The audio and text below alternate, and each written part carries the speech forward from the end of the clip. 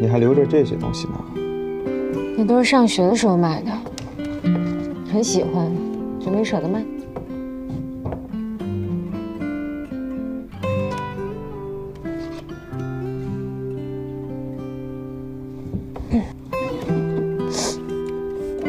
杨戬经常到厂里来吗？他还有他的大码女装，还有馄饨店要打理，就是有一些营销上的决策，我会跟他商量一下。毕竟他做电商比我有经验嘛。那我怎么老在藤原见到他？他在接送朝阳啊。他们继兄妹的关系这么好吗？那是，在老杨眼里，朝阳的事最大。上次你不也见着了？那就好。好什么呀？你别乱动我东西。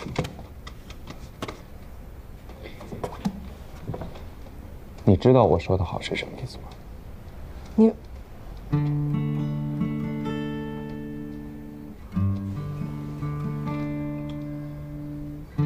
又在脑补些什么呀？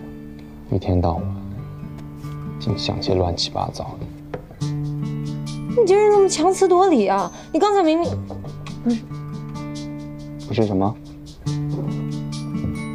自己心里明白。我能明白什么呀？对啊，我可不像某些人，做了事情不敢承认，对别人啊上下其手，又是抱呀，又是气。哎呀！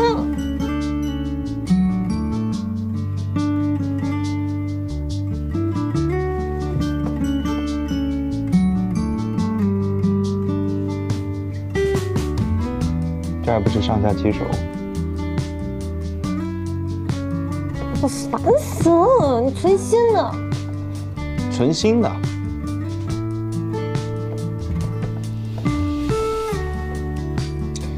对于改善我们俩之间的关系，那我是存心的。你放心吧，在你还没有确认我们之间的私人关系之前，我会对你保持绅士礼仪的。那我是不是还得跟你说一句谢谢？哎，不客气，不客气。我看你就是来气我的。有章有法是你，娇蛮任性也是你，敢做不敢认还是你。CD 借我听两天。